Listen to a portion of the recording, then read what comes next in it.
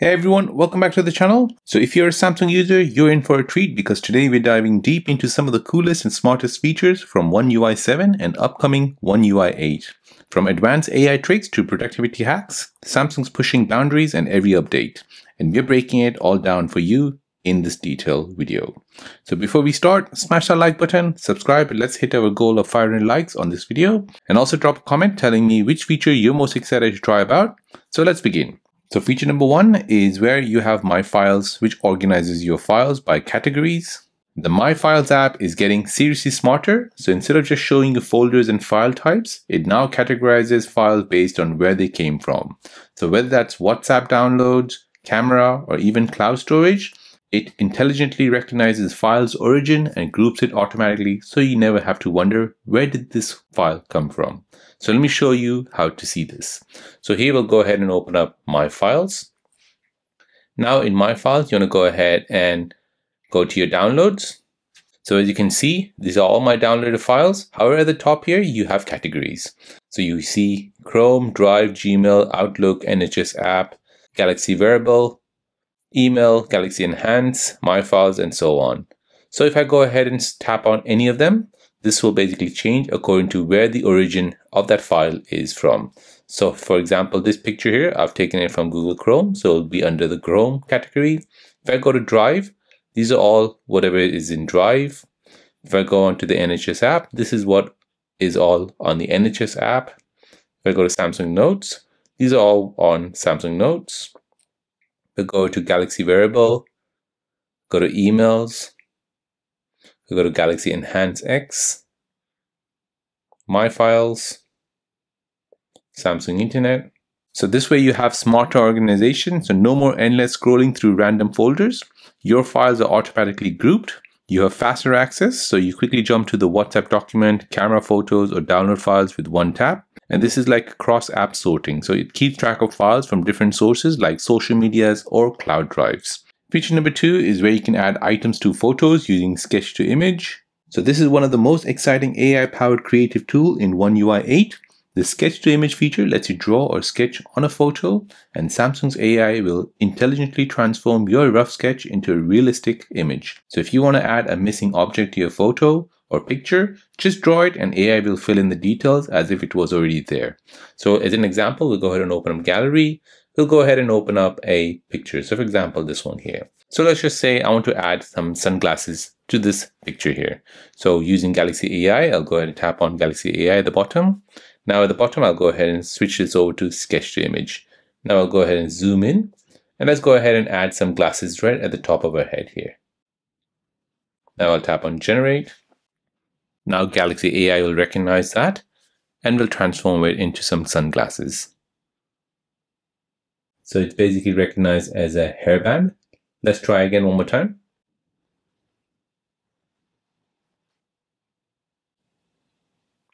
And there you go. So as you can see, some glasses has been drawn onto the person here. So the first attempt was basically a hairband. However, in my second attempt, when the drawing got a bit better, it basically recognized it as a glasses. So with this, you have creative freedom. So it enhances your photo with new elements and that blends seamlessly into the scene. You have AI precision. So even a rough doodles are turned into lifelike results using the Samsung's generative AI. This is perfect for social media and no need for any external apps. Feature number three is your circle to search feature. So straight from Google's genius integration, circle to search is now baked into One UI. So you can simply circle anything on your screen, an image, text, or product, and it instantly gets Google search results without switching apps. So this is intuitive, fast, and works anywhere from social media to chat apps and even on your camera. So here as an example, we'll go ahead and open up this app, Redmi, and let's just go ahead and just find something. So let's say ahead and Google about these phones here. So I want to go ahead and find out more about this phone. Now the old way of doing this is by taking a screenshot and then going ahead and taking it into Google. However, you can go ahead and long press on your home screen, go ahead and circle it. This will now ask the internet, what is this all about? So this will basically give you all the results. So currently it's on all. However, you can go ahead and ask about this image. What phone is this? and I'll tell you what phone it is. So it's a Pixel 10 and the other phone is the iPhone. Let's go ahead and try this in camera. I want to find out what this item is. I'll circle it. And as you can see, it's found it. It's a DJI Mic 2. For those of you who are not getting the circle to search, you can go ahead and enable this by going into settings. You want to go ahead and scroll down and find display. Now you want to go ahead and scroll down and find navigation bar. From here, you want to find circle to search. Now you want to go ahead and make sure this is enabled. So to activate it, just touch and hold the home button if you have the normal navigation bar, or the navigation handle to search using the content on your screen. So as you can see, this is like seamless multitasking. No need to copy, paste, or switch apps. You have instant answers, identify people, places, products, or even text instantly. You have a universal functionality, and this saves time and you cut down multiple steps into one smoother gesture. Feature number 4 is your Predictive Back Gesture. So Samsung's Predictive Back Gesture is one of those small changes that make a huge difference. Now, when you swipe back, your phone previews where that gesture will take you, whether it's existing app or going to a previous screen or closing a menu. So no more accidental exits. So let me show you how to turn it on and how to use it. So predictive back gestures won't work on these button navigation bar. You need to go ahead and change this into a swipe gesture. So first we'll go ahead and do that. Go into settings, scroll down, find display, scroll down, find navigation bar. Now switch over to swipe gesture. Now, once that's done, you want to go back to your menu. In your settings menu, go ahead and open up the advanced features. Now from here, you want to tap on labs, and here you want to go ahead and find the back swipe preview. So this is what it's called. So this will show you a preview of screen you'll go back to when you start swiping from the edge of the screen. So go ahead and turn this feature on. So now once that's done, you want to go ahead and try it out. So for example, if I go into connections, if I go ahead and swipe from the edge of the screen, you'll see that this is giving me a preview of the back gesture. So this is basically telling me which menu I'm going to end up to if I complete this gesture. So you have a visual feedback, you have smarter navigation, it's like a fluid transition, so you feel smoother and more responsive thanks to One UI's refined animation, and it's basically user-friendly. So this is perfect for both new and power users who rely on gestures daily.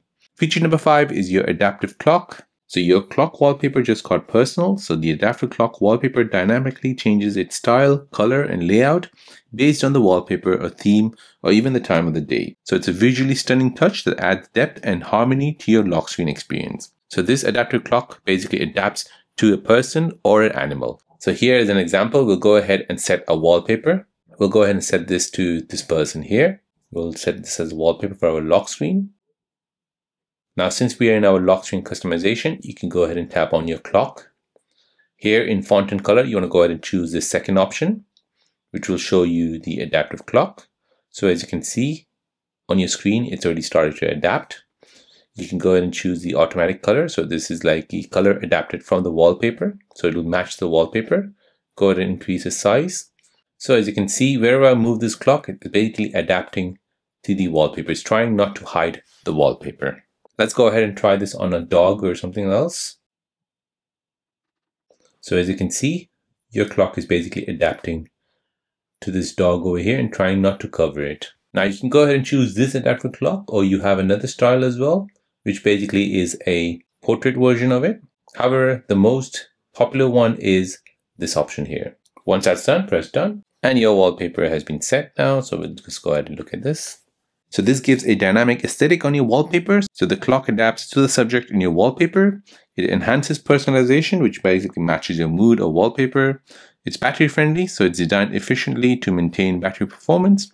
And you have a smart transition as well. Feature number 6 is where you have background with frames. So Samsung brings creativity to wallpapers with background with frames. So this allows you to add an artistic frame or layered effects to your photos or lock screen background, creating a 3D-like or a cinematic look. So whether you prefer minimal outline or a bold frame, it turns your wallpaper into a work of art. So here we'll go ahead and choose a wallpaper. So for example, let's go ahead and choose this person here. We'll go ahead and set this as our wallpaper. We'll go ahead and set this for our lock screen for now. Now I'm going to go ahead and choose frame from the bottom. So as you can see, this basically gives you a 3D effect. So you have a background. However, the frame has recognized the subject and it's basically given you a 3D effect. So you can basically change it around. If you don't like this, let's go ahead and choose another one. Now again, I'll go ahead and choose frame. And now I can go ahead and choose my background. And here now I can go ahead and choose my frames. So as you can see, this person is basically popping out of the frame. So this gives you a custom aesthetic. It gives a depth effect. So you're adding dimensions, making your wallpaper feel more dynamic. And this is perfect for portraits. So it works beautifully with personal or portrait pictures. And also it blends in with your theme. Feature number 7 is where you can pin screenshots using AI Select. So did you ever wanted to keep some important information visible while multitasking? The new pin screenshot with AI Select feature lets you pin part of a screenshot, like a tracking number, a code, or a text, to your screen while you're using other apps. So the AI even detects the most relevant content to pin automatically. So here is an example. We'll go ahead and open up Internet browser, and we'll just go ahead and search for a product. So let's just say I'm trying to buy a S25 Ultra, and I want to go ahead and pin this item here. So to pin this, I can go ahead and open my Edge panel, AI Select.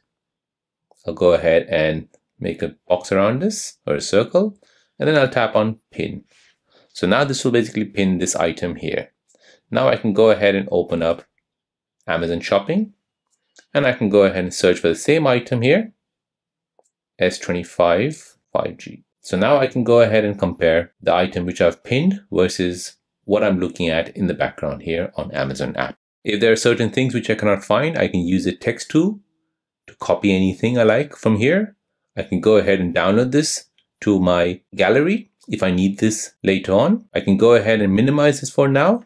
Just leave it to the side while I browse. Or if I'm done with this screenshot, I can go ahead and tap on the X, and this will completely remove it from your screen. Do note, it doesn't save it in your gallery as a screenshot. This is just a temporary screenshot. So this basically boosts your productivity. You keep info visible without switching back and forth. You have effortless multitasking, so it works seamlessly across all the apps. And this is like a time saver, so it's great for online orders, OTPs, or addresses. And this turns your phone into a smart companion that helps you stay efficient and focused. And that wraps up our breakdown of One UI 7 and One UI 8 smartest and most powerful features. From AI creativity to smoother navigation, Samsung's clearly focused on making your phone more personal, intelligent, and intuitive than ever before. So if you enjoyed this video, don't forget to hit the like button, and let's reach a goal of 500 likes. Comment below which feature impressed you the most. Was it sketch to image, circle to search, or the new adaptive clock? Thanks for watching, and I'll see you in the next one.